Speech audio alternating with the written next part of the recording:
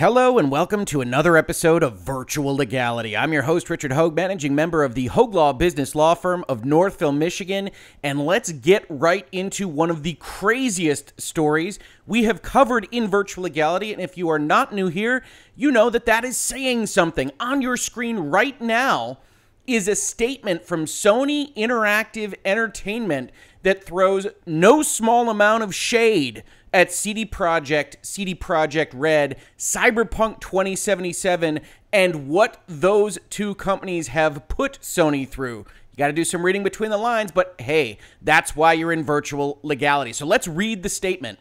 SIE, Sony Interactive Entertainment, strives to ensure a high level of customer satisfaction, suggesting, of course, that something somewhere is not giving its customers that level of satisfaction. Therefore, we will begin to offer a full refund for all gamers who have purchased Cyberpunk 2077 via the PlayStation Store digitally on their PlayStation 4, PlayStation 4 Pro, or PlayStation 5.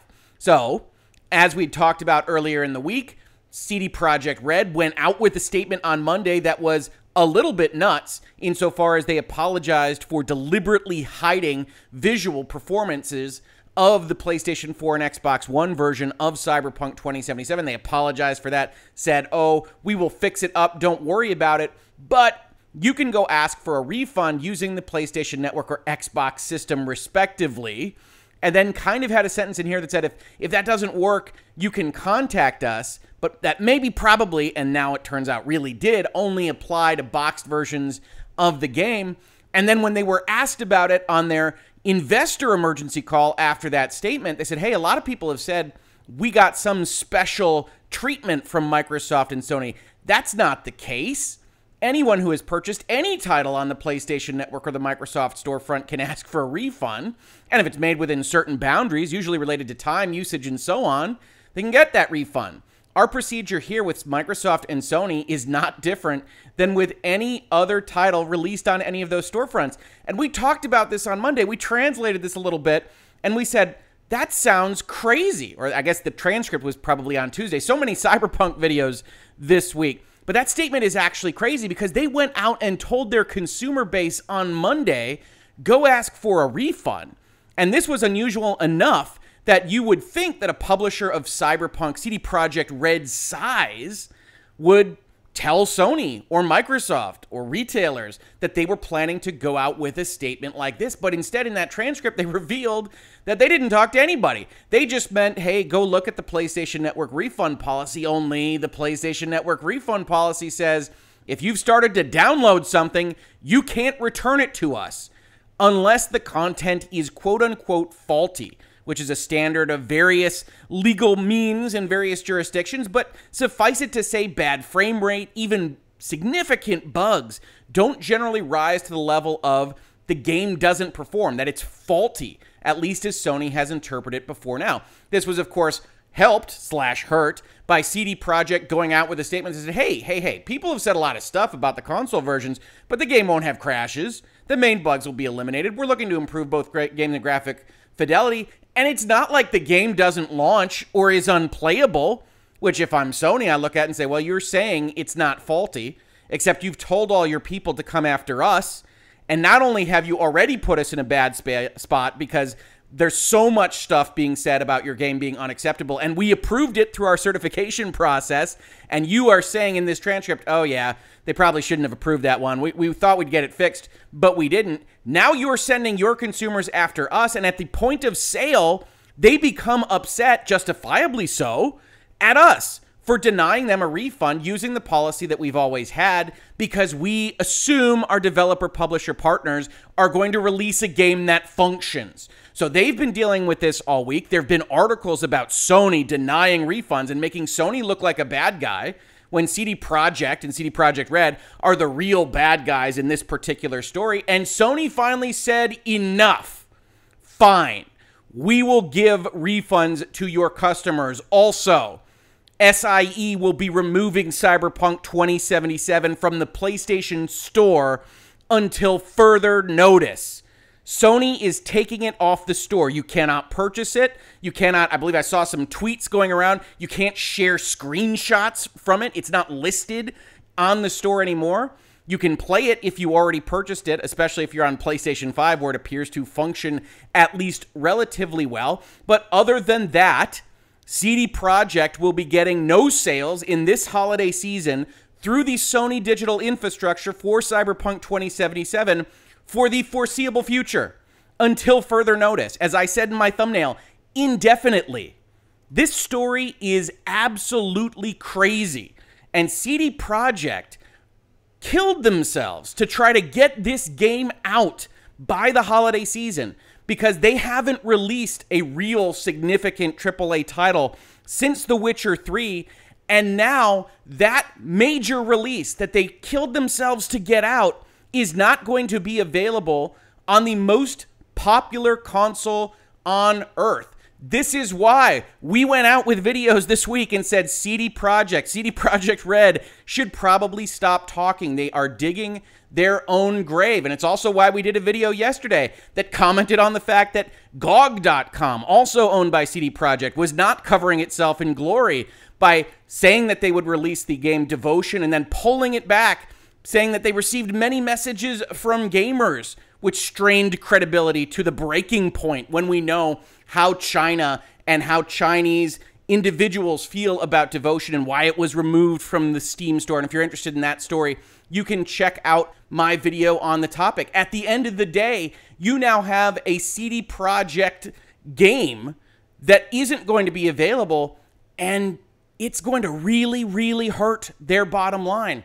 If we go back to that transcript, we see that the pre-orders for this game that they touted to the world before all of this happened this week, that being so popular, 8 million pre-orders sold, that they were split 59% PC and 41% console, but also that their expectation was that PC gamers are more active on the pre-order front and then consoles tend to get stronger after the release. Well, one major console ecosystem, the entirety of the PlayStation ecosystem, is no longer going to be available to them this holiday season, and we don't know when Sony will put it back up. Could be after one 7-day patch that CD Projekt Red has said is coming here in this week before Christmas. It might not be until the January major patch or even the February major patch, because understand what happened here. CD Projekt put Sony in an untenable position, and what happens when you do that to a business partner is that they respond very strongly. Oh yeah, we'll give you your refunds back, but you're not allowed on the store anymore because as far as we're concerned, you've told the world that your product is faulty. And if your product is faulty, it has no place in the Sony ecosystem. So with that as the background, with so many potential issues for CD Projekt and CD Projekt Red, they had no choice but to give an emergency board concession here today. As soon as this happened from Sony, they released a board statement that said the following: the management board of CD Projekt, with a registered office in Warsaw, Poland, hereby publicly discloses the decision of Sony Interactive Entertainment, obviously Sony's decision, to remove Cyberpunk 2077 from the PlayStation Store until further notice. The decision was undertaken following our discussion with SIE regarding a full refund for all gamers who had purchased Cyberpunk 2077 via the PlayStation Store and want a refund at this time. All copies of the game previously purchased digitally on PlayStation Store remain available for use by their respective buyers. Gamers can still buy physical versions of the game in retail and mail order stores. All copies, whether digital or physical, will continue to receive support and updates from the company.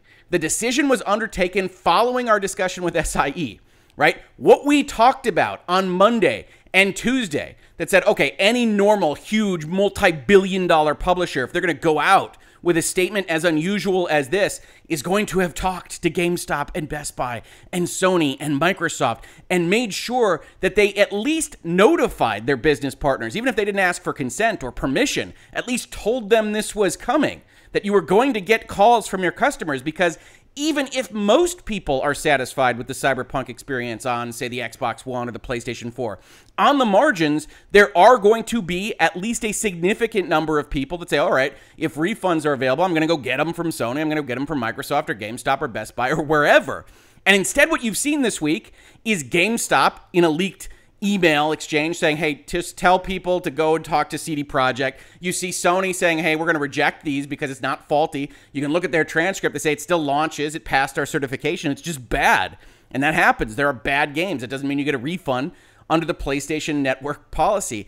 And CD Projekt effectively made them change it. They got on the phone and probably in a fairly heated conversation said, hey, this is what's happening. You got to give these refunds to people. So that's not our business. We're not going to do that. Are you going to subsidize us, CD Projekt? And CD Projekt probably said, no, we're not going to subsidize the amount that you would have earned on these sales. We're going to have to go in this together. And Sony said, hey, if we're going in this together, then we're going to remove this like a game that snuck onto the store, that defrauded us out of our certification process. We are going to remove it until you make it right. Even though you were the most anticipated game of the year, you're the successor to The Witcher 3, one of the most popular games of our previous generation or current generation in terms of the generation that's causing them so much heartburn on this particular issue. And Sony means business. And now what happens from here? Well, all eyes turn to Microsoft, the other major hardware manufacturer with a digital portal and a piece of hardware in the Xbox One base system that, if you go and look at Digital Foundry, you look at reports about how the game plays on that Xbox One system, is just as bad, if not worse, than the PlayStation 4 system. The only problem, of course, is that Microsoft is the marketing partner with CD Projekt, and Cyberpunk 2077 was one of their silver bullets at the end of the year. This is the Xbox.com home screen right now. Cyberpunk 2077, Night City changes everybody, bright yellow, huge ad, before you can even go and look at other Xbox stuff. So Microsoft has a decision to make. Are they going to do something similar to Sony? They've already apparently been giving more refunds. When we looked at their policy in earlier videos, you saw that they had a little bit more flexibility, that their refund policy was essentially, hey, we will think about what's happened in context with this potential return, whether you're abusing the system, what exactly this particular game is. And so they were able to be more flexible on the fly than Sony that said, nope, flexibility is not what we do here. We don't give you refunds unless the game is faulty. And so Microsoft has been giving some refunds already, but now their major hardware competitor has taken it off the store. Do they remove it on the same kind of premise that it's not acceptable for an Xbox One consumer to have purchased the game? Do they keep it? Because now it's a little bit more attractive in the digital infrastructure on Xbox. Hey, this is the only place you can get Cyberpunk right now, unless you go physical. And of course, that is potentially an even more significant question, right? As the board of CD Projekt put out there, you can still buy it.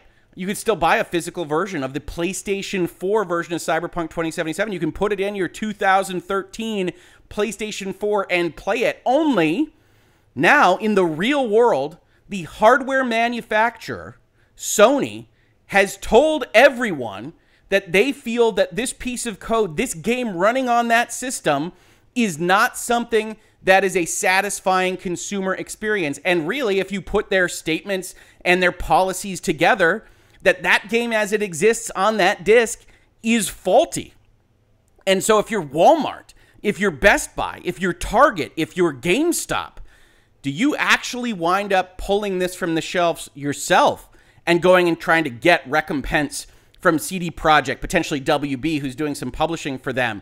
Because otherwise, you can't go out with a game in which the hardware manufacturer has told the world it doesn't work on our system. You're opening yourself up to legal liability or at bare minimum administrative difficulty in the future. So the question is, and I put it at the very bottom of the thumbnail to this video, is how many more dominoes will fall? Everybody thinks about Xbox. Absolutely. That's the digital storefront that makes the most sense to think about. But outside of Xbox, you've got an entire physical world in which the CD Projekt board believes they're still going to be able to make money. And if that goes away, you're talking about an apocalyptic financial event for a publicly traded company, and a publicly traded company that, as of all of a month ago, was gamers' best friends, was somebody that everybody thought highly of, I think. There's never a case where everybody thinks highly about any given entity or person, but whose goodwill and reputation has been 100% completely burned to the ground. And what do you do if you are a retail partner? Do you get on those heated phone calls? What does CD Projekt do in that space? And yeah, it's ironic that they just took a game down that they didn't want to sell yesterday and are now going to be facing that question at bare minimum behind closed doors, on phone calls, on Zoom calls, in teleconference, and otherwise with every single economic partner that they have. Why? Because they didn't take the steps necessary before going out with a statement like this one, and then they told their investors they didn't do a darn thing to facilitate anything that they promised here, and to gamers, really anything that they've promised for the past 5, 6, 7, maybe even 8 years. And so that's Virtual Legality for today. I wish I had better news. God knows this Cyberpunk story has been wild, and maybe Virtual Legality is bad luck. It seems like when we pick up one of these stories, they go for video after video after video, but I could not have anticipated that CD Projekt would not only shoot one of its feet off on Monday, it would shoot the other foot off on Tuesday, start aiming at other appendages throughout the week before Sony finally came in and ended it for them fairly dramatically after hours late on Thursday night. What'll happen tomorrow? I guess we'll just have to tune in to find out. If you like this discussion, we're talking about the business and law of video games, pop culture, software, music, television, TV, all the time. That's what we do here. Hopefully, adding a little bit more information and education to the stories that you're already interested in. If you caught this on YouTube, thank you so much for watching. And if you listen to it on a podcast, thank you so much for listening. And I will catch you on the very next episode, maybe CD Projekt Red related, who knows, coming up soon. Virtual Legality is a YouTube video series with audio podcast versions presented as commentary and for education and entertainment purposes only. It does not constitute legal advice and does not create an attorney-client relationship. If you have legal questions about the topics discussed, please consult your own legal counsel.